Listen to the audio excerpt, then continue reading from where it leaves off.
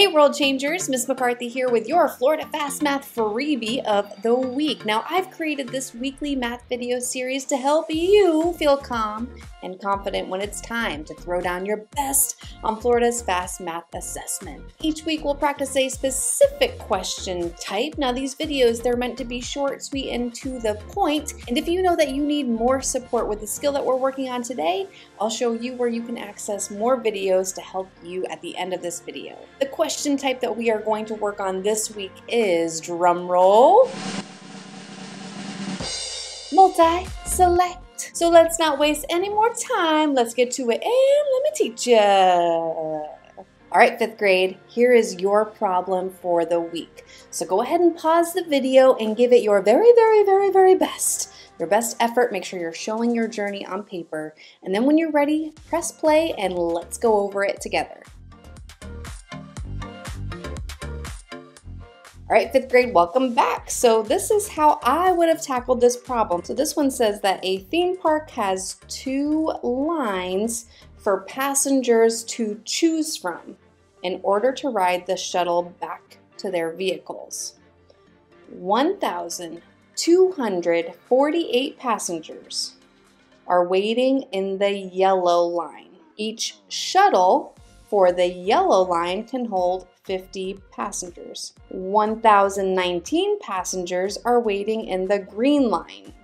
Each shuttle for the green line can hold 60 passengers.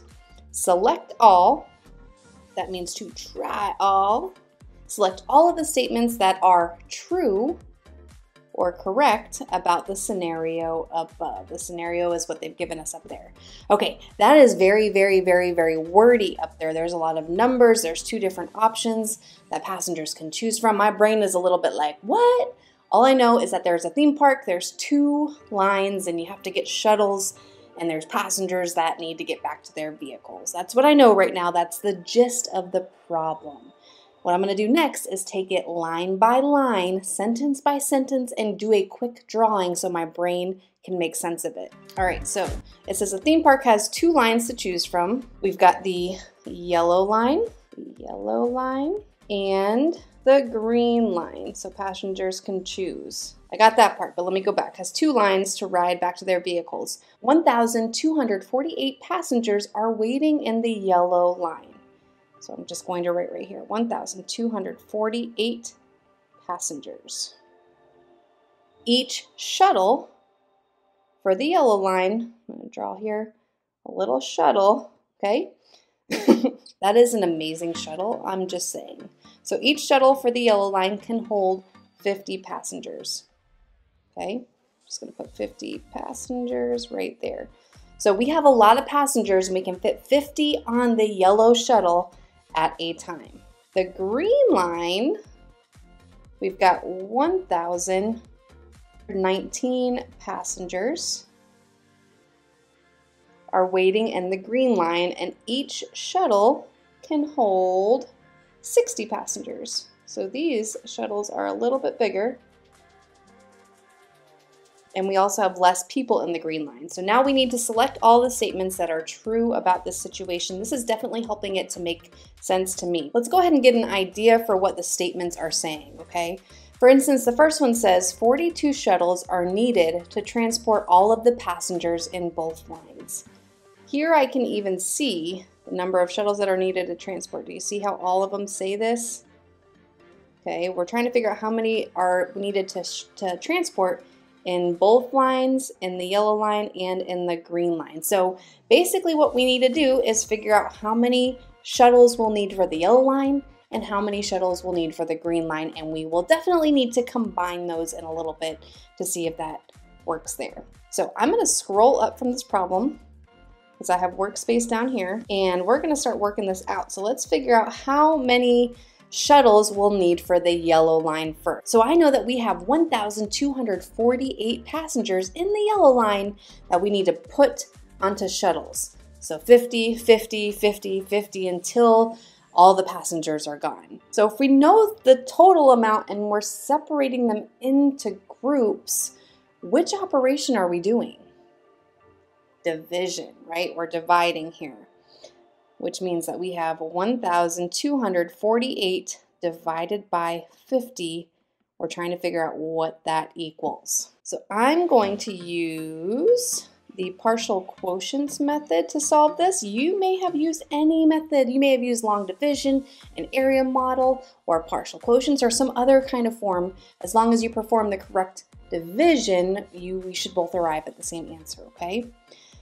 So here, I know that, let's see, 15 times 1 is 50. 50 times 2 is 100. And you know what? I know that I could take away 100 there, which means I'd be multiplying by 2, but hold on for me. If 50 times 2 equals 100, 50 times 20 equals 1,000, and that's a big chunk to separate. Okay, so now I have 248 left. All right, I know that I could do times 2 again would get me 100. And then times 2 again would get me another 100. Then we would have 48 remaining. And that represents the 48 passengers that would be remaining. So with this, we would need plus one more shuttle. Okay, so if we add that all up, that would be 20 plus 4 is 24. We would need 24 shuttles with a remainder of 48 people. So we would need 25 shuttles for the yellow line, okay? Okay, now for the green line, we've got 1,119 passengers that we can divide into groups of 60. So let's make our divisor out here of 60. This is how I'm choosing to solve it. Okay, and I'm 60, 120. So I know that I could take 60 with a space right there. That would be times 1, but if I did times 10, that would be 600, and that would make it a bigger chunk for me to take away. And that would be 419 remaining. If I kept going here, that would be 180, 240, 300, 360, and then 420 is close, but not too much. So here that would be, we could put 360 there, and that would be 1, 2, 3, 4, 5, 6 times. Subtract, and we get 59 remaining. Okay, so that is how many passengers are remaining, so we would still need plus 1 shuttle for those remaining passengers, which means that we would need 16. So 1,019 divided by 60 means that we need 16 shuttles with a remainder of 59, or 17 shuttles. We have to round up there. Okay. Now that we've done all that work, let's go see what we've got. Let's go down. I'm going to come back to these two in just a second because they're talking about both lines, and that's where I'd have to combine them, right? But here it says, for the third choice, it says 24 shuttles are needed to transport everyone in the yellow line. Was it 24 or was it 25 shuttles? Yeah, it was 25 because we had a remainder that still needed a shuttle to get home. So 25 would be our answer here, and we can eliminate that one. Next, we have 16 or 17 shuttles are needed for the green line. Well, we said over here that we had 16 with a remainder of 59 passengers, so we would need 17 shuttles, not 16. Now let's go back to the first two answer choices. We have 42 shuttles and 21 shuttles to transport all of them. So that would be combining 25 and 17, which would be 42 shuttles that are needed in all. So we can go ahead and mark that first one and eliminate right there, okay? I know that was a lot of work, so if you need to rewind and go back and get any of the notes done, that is the power of having a video lesson, is that you can rewind. So go ahead and make sure you have these notes copied, and if you know that you need more help with division, I'm going to point you in the right direction right now.